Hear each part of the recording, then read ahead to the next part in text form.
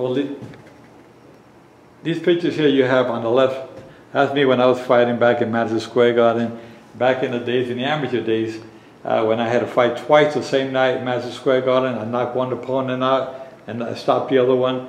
Then of course some of the pictures of some of the great ones that I've refereed throughout the years. It's a nice wall of fame. You see some of the great ones up there. Mike Tyson, Larry Holmes poster, and De La Hoya, Whitaker, Holyfield, Tyson, just to name a few, Trinidad. And it's just a lot of history on these walls here throughout my days as a boxing referee. And of course I use my gym as a studio for my ESPN boxing analyst that I am.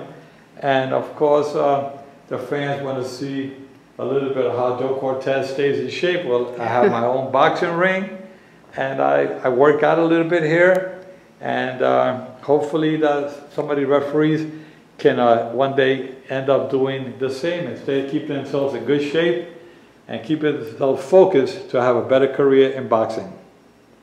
And we are standing in the ring right now. Right here, this is my domain, my boxing ring. This is where I do all my ring mechanics, my stay in shape as a referee when I was refereeing. And this is where I bring some of the great referees, Tony Weeks, Russell Mora, Kenny Bayless, Mark Nelson, Benji Estevez, just a few of the referees that I've been working with throughout the years to make sure that boxing is in better hands.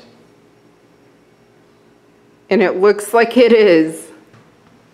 And then we are going to head down.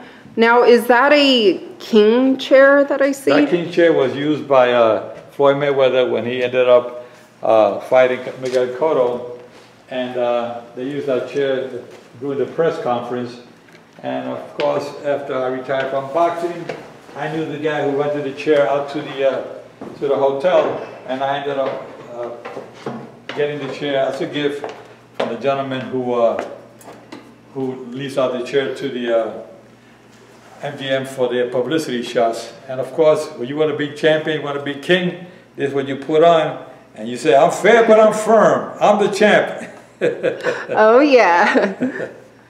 And then, what about this? Sylvester Stallone? Sylvester Stallone. Well, Sylvester Stallone, we use it for workout, and this is where stay in shape a little bit, and then when you get a little frustration, you want to work out a little bit, oh, you give him a good left hook and make sure he stays in shape. That's why I cut his arms off so he doesn't hit me back.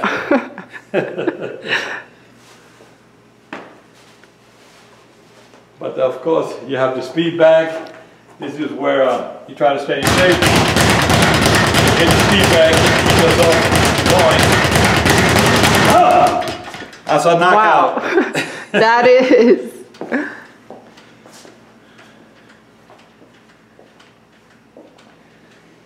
And then what about some of these posters? Well, some of the posters, like I said before, when I retired, September 15, 2012, Canelo Alvarez, Joselito Lopez, that was my last championship fight here in Las Vegas. And I wanted to go out on top with another championship fight. After getting inducted into the International Boxing Hall of Fame, I felt what better way to go out a year later after I got inducted. So it's been an honor, it's been a pleasure being a referee, one of the greatest moments of my career.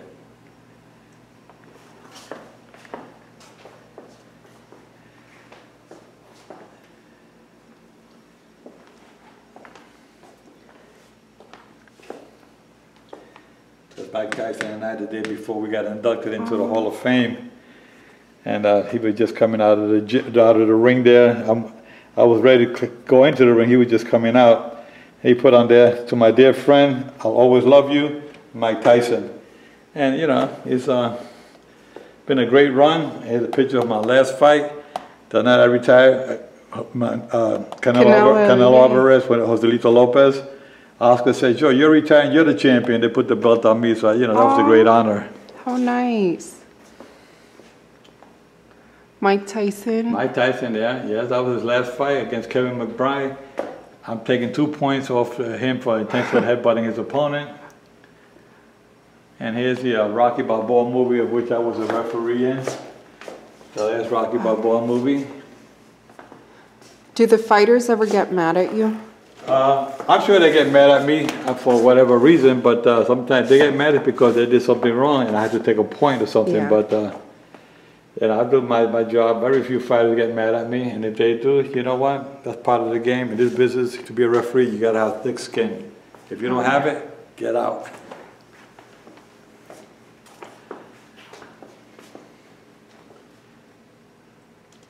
And what's your favorite on this? Muhammad Ali? Well, Muhammad Ali, of course, one of the great ones back in the days when I was working down in Puerto Rico in the hotels. I was helping him out with the fans, getting some autographs for the fans. And of course, you have people say, Joe, sometimes you got to really get involved. Well, right here, you got Joe Calzaghe against Bernard Hopkins. I had to physically separate them apart because they were throwing punches at the bell. And it was one of Calzaghe's last fights before he retired.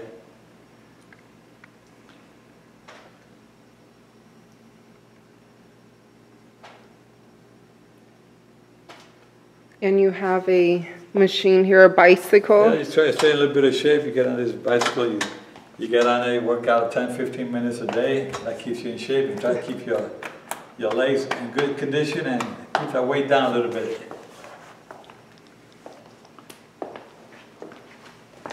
Over here you have the hand wraps of my first professional fight as a fighter. These are the hand wraps that I used back in December 3rd, 1962. Out in Bakersfield, California. Joe Cortez, 117 3/4 pound winner. First pro fight in Bakersfield, California against Tony Salgado. I won by a technical knockout, third round, 1 minute and 51 seconds. Wow. And this is Trinidad, Joe Calzaghe, Bernard Hopkins. They got inducted into the International Boxing Hall of Fame, 2014. I got inducted, we were showing off our ring. I got inducted in 2011. It was a great honor with a great group of individuals.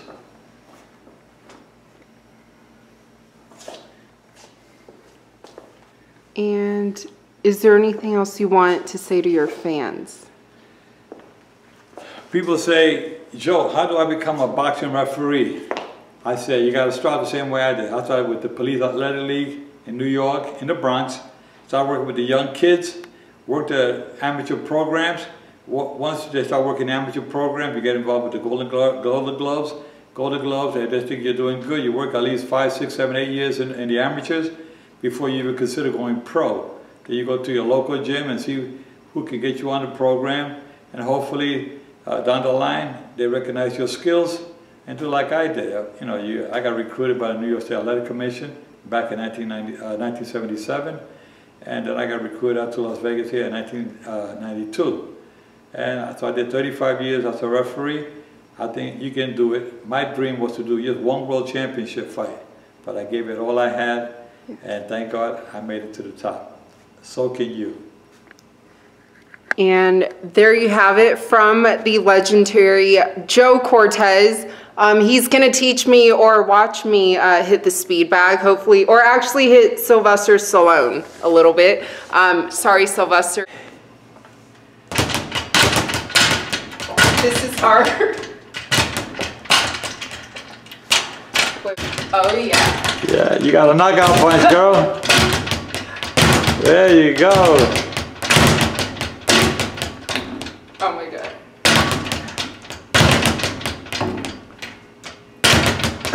Okay, Sylvester's time.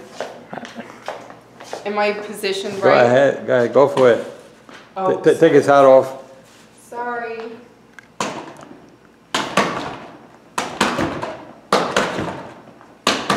What a knockout, what a knockout. Oh, woo, that hurts. He's saying that hurts. Wow. I bruised him. You bruised him. You bruised him. Awesome. Well, my arms are tired, but yeah, you just saw the tour of legendary boxing referee Joe Cortez's beautiful gym and boxing ring. I'm your host, Helen Yee, and you can always follow me at Helen Yee Sports. I'm signing out. I'm tired.